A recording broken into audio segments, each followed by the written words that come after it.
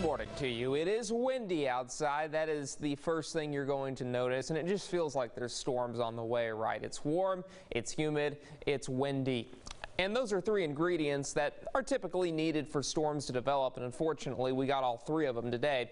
10 to 15 mile per hour winds for the most part. We have some stronger winds in Tyler, but it's a little windier in Tyler because we have more variation in elevation for Tyler than a lot of the surrounding cities. Now, temperature-wise, we are in the low to middle 70s currently, and we will continue to see these temperatures warm throughout the day. As a result, that's going to prime up the atmosphere this evening for some severe weather, especially out to our west. Now, what you're going to notice is that some scattered supercell thunderstorms are going to form along the I-35 corridor, and if they can hold together, they will move into our region and present a slight risk of severe weather. Let's go ahead and talk about what that means on Futurecast. Again, not a lot going on through about 7 o'clock this morning, just a few clouds. If you're lucky, you might feel a raindrop. That's about it.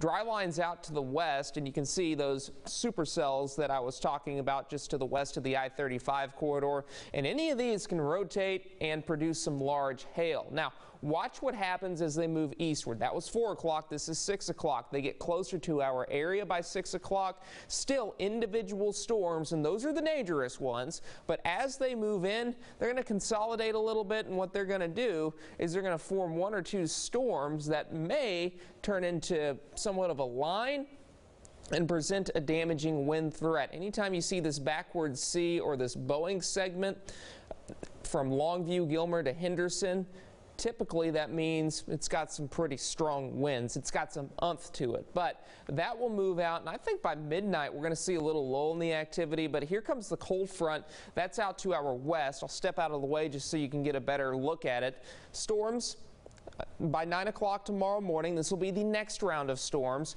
and we're going to see the storms on a come-and-go basis, especially for Toledo Bend for early tomorrow morning. Now, here are your severe weather threats. As I mentioned, anytime you see the Boeing or line of storms, your main threat's going to be damaging winds, but all these others are certainly in play, and we could see that large hail threat increase if those storms do a better job of holding together than what Futurecast is predicting for us. So all modes of severe weather are possible, and we can't rule out any of those modes. We do hit 85 degrees for a high temperature today, 60% chance of showers and thunderstorms, but that is mainly after 5 o'clock this evening.